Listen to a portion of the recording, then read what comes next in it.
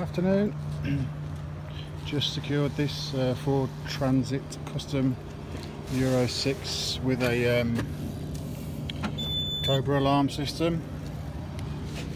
Replock, we've all seen these. Instead of deadlocks or Slamlocks, this customer's gone for the ultimate lock, which is it's in a Slamlock configuration now. So unlock the rear door, put the key in, twist and pull, and the door will open. That's anchored on the it's a very secure lock. That's anchored on the through the door skin. It's also secured inside here with a plate. This basically latches every time you shut the vehicle. It'll latch and then won't release. It's actually latch, key to release. There's also an internal escape handle which you fit on both doors. So if the customer was in the back of the van and the door was to shut, they wouldn't be able to get out if the keys are in the door outside. So little pull, that releases the handle, as you can see. So this latches onto a bonded plate onto the other side, so that's basically like a horseshoe, which is also bolted through onto the inside with a, I don't know, 3-inch steel plate to give it strength. They're not just screwed in, they're actually bolted through the door. So side door is the same. Just mind these bloody stingers. So this sits a bit lower down. As you can see, it's a nice tidy finish. It's all been wax oiled and rust proofed around here. Key goes in about 11 o'clock, turn it and then pull. Nice, simple, smooth action. That's been anchored inside the on the base of the C-pillar, so we have to take off all the panelling, all the internal panels to secure that bolt on the inside as well. It's also secured inside, and they've also got a little another escape handle, so that's mounted onto the inside again. If they get trapped, they can pull that to release. So these are called ultimate Slamlocks. 2 of them, one per door, one rear barn door and one sliding side door. He's also had an alarm off us, the Cobra Vodafone Automotive A5462. We've also fitted a internal microwave sensor for the load area, because obviously any alarm that is secured onto a van, the ultrasonics will stop at this point. If it's got a microwave sensor, a dual zone or single zone, it will only protect the cab area, simply because it's microwaves and ultrasonics are contained by, ultrasonics are contained by volume, so a sealed area will stop the ultrasonics, protecting any further back. A microwave it's contained by a metal or conductive material, so a microwave won't protect any further back.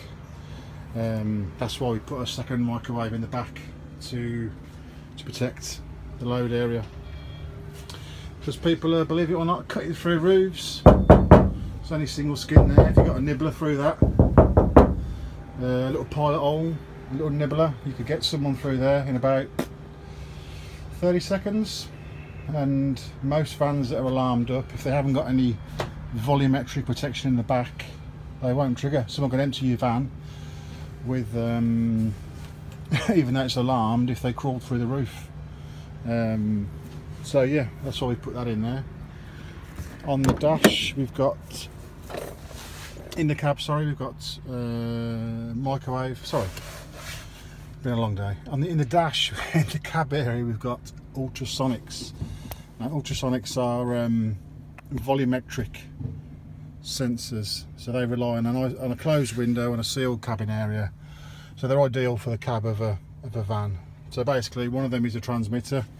Essentially, it's a speaker which transmits a very high frequency sound wave, and the one on the opposite side, if you can see that receives, that's a microphone, so that receives the sound pattern. When you set the alarm, the ultrasonics take 30 seconds to settle down.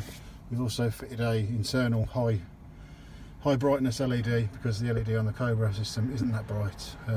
I tend to prefer putting extra LEDs on there, simply because it's just nice at night when you arm the van. The cab lights are quite bright.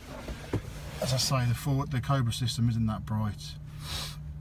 So yeah, Ultrasonics, which protect the cab. It's got a single cut immobiliser on this one, a Canbus integration, so it reads all doors, boot, bonnet, auto rearming if needed, pin code bypass in case the remote fails. You can also add on secure disarm tags that won't disarm the alarm if the tag isn't present. It doesn't come as standard with the Cobra system, but it's additional. For 50 quid I'll patch your ADR card onto you. So yeah, front's protected by Ultrasonics, load area is protected by microwave, load area is protected by Slamlocks, ultimate Slamlocks, very hefty, robust locks. And what else did we do? We fitted a Replock to the driver's door, and with all Replocks, with all Fords that I work on, I modify the locking wiring. So locking the van will activate the central locking, but it won't deactivate the central locking, so that keeps the back of the cab safe. So to arm the alarm, simply lock the door, well, shut the door, one press of the remote, and then the LED will illuminate. Can't see it somewhere. Yeah, it's going. Oh, for God's sake. Yeah, the LED's flashing, I can assure you. Well, I'll get in the van and I'll prove it. Because people like their LEDs. There we go. So if I lock the van, there we go. It's not too bright in the moment, but at night that will actually light the whole cab up. You can test the Ultrasonics basically by when you arm the alarm, the LED will illuminate continuously. If you wave your hand, within 30 seconds you'll get a little blink, which just lets you know the Ultrasonics are picking up. And then when, oh, it's armed now, so once the LED starts flashing, if I move now, it should trigger. So I think it's 118 decibel siren. It's a battery backup siren, so battery backup sirens are critical, because if someone's attacking your vehicle and your siren isn't battery backup, they could go straight to the bonnet. They could pop the bonnet.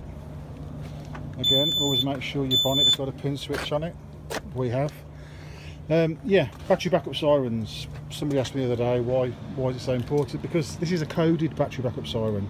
This alarm is the category 2 to 1, so it uses the existing Ford system, the Ford, you know, the PATS transponder immobiliser to make it category 2.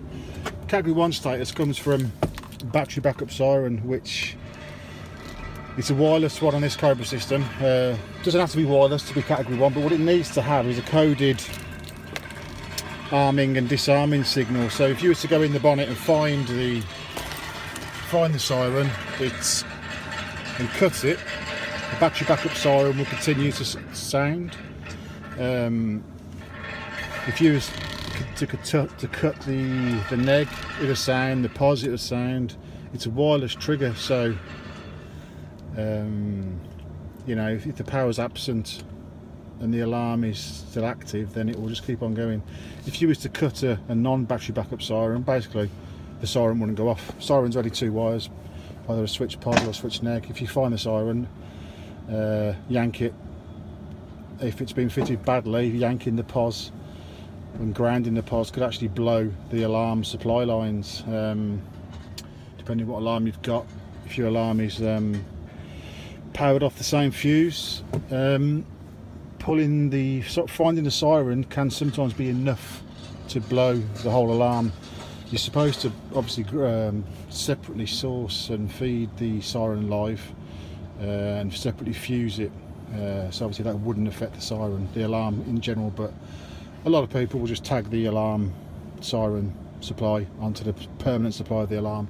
If you find that supply, if you short that positive, in theory you're going to blow the alarm fuse. A lot of non-Thatcham approved alarms will just become then useless. They use standard relay configurations which will just rest at 30 and 87A, and the vehicle will start, the siren will be dead. So be careful when you're going for a non-Thatcham alarm. Make sure it's got a battery backup siren, make sure the supplies for the siren are sourced differently. Because in theory, if someone's attacking your car, they can just literally break in, pop the bonnet, find the siren, twist it, yank it, or just put a pair of side cutters straight through the siren wire. That will shut it up and potentially, I say potentially, wipe out the alarm system if it is not fused separately. So a couple of things to ask your installer. It seems in the absence of Thatcham's strictness lately, there's a lot of alarms on the market that they do a lot of stuff, but they need to be battery backup siren with a coded signal. So there you go. Thanks for watching. Sorry to rattle on. Here's instructions for the Cobra. It's a nice basic alarm, but it protects the vehicle very well. It's robust, it's reliable. It's been around for 20 odd years. I've been fitting these since I was 17, so a while. Thanks for watching. The alarm is installed by Vehicle Fit in the Midlands, which is 07900 60 50 40. I don't cover more than the Midlands simply because I don't see you can offer a service going nationwide. Myself, I'll travel 50 60 miles, but if I can't get to you within half an hour, then you're going to suffer with service. So Midlands only, Warwickshire, West Midlands, Worcestershire. Yeah, give me a call. Thanks for watching. Cheers.